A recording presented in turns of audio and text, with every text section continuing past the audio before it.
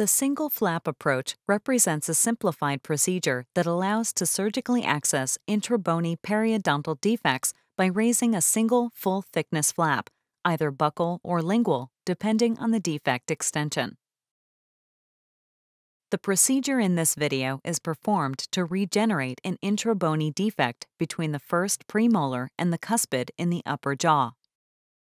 Careful bone sounding is carried out to diagnose the extension of the defect, which for this particular defect extends to the buccal area.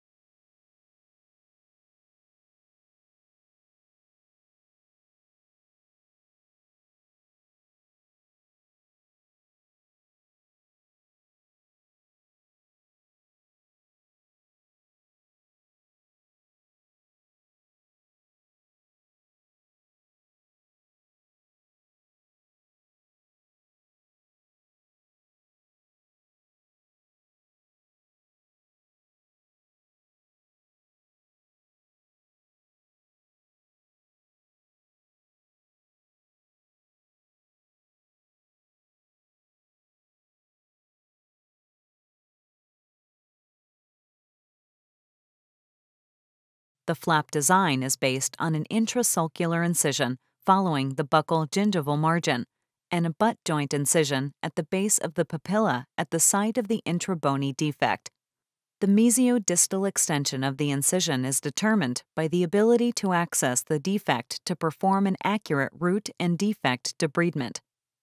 Here, the flap is extended mesially and distally by an intrasulcular incision, along with a beveled incision of the papilla on the adjacent teeth.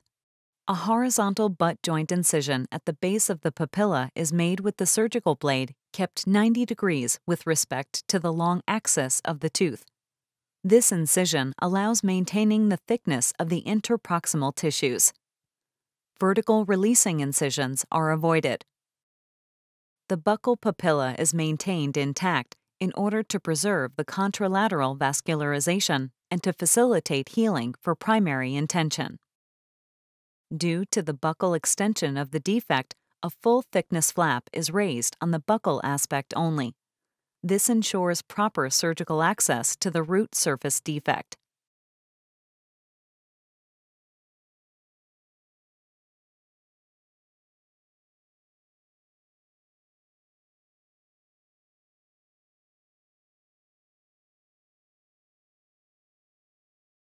The granulation tissue is removed by means of a small periodontal Hirschfeld file. The file should only be used to remove the granulation tissue, but not to scale the root surface.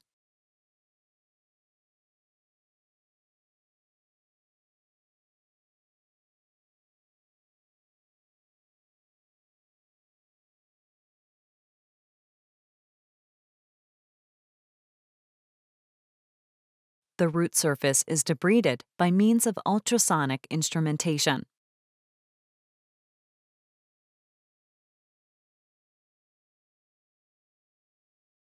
The Hirschfeld file is also used to decorticalize the internal part of the intrabony defect in order to open the marrow spaces to facilitate the migration of mesenchymal stem cells from the bone marrow into the defect.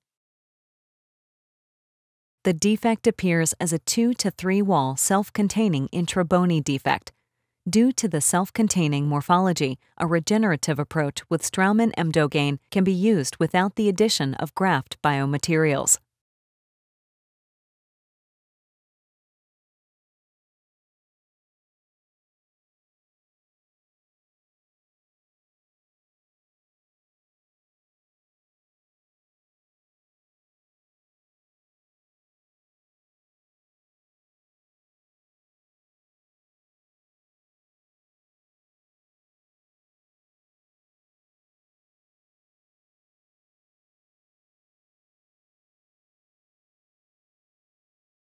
The conditioning of the root surface is carried out by applying Straumann Prof gel, EDTA, for 2 minutes.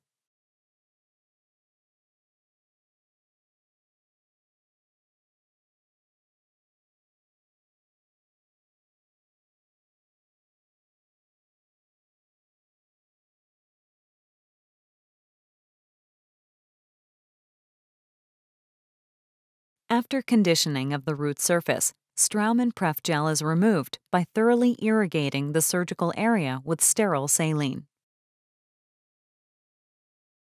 Straumann Emdogain is applied on the exposed, clean, and blood-free root surface by starting at the most apical bone level. A blood-free and clean root surface is important for the precipitation of amelogenins onto the root surface. Therefore, controlling the bleeding and reaching an appropriate level of hemostasis is necessary.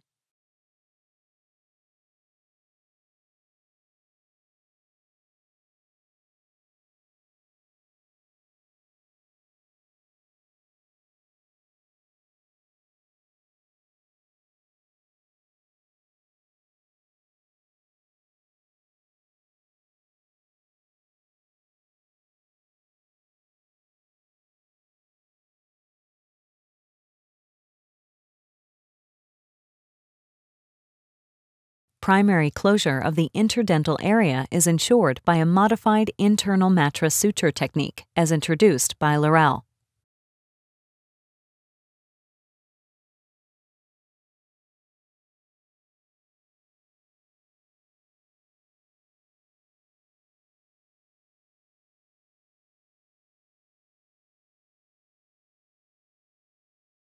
Sutures are left in place for 14 days.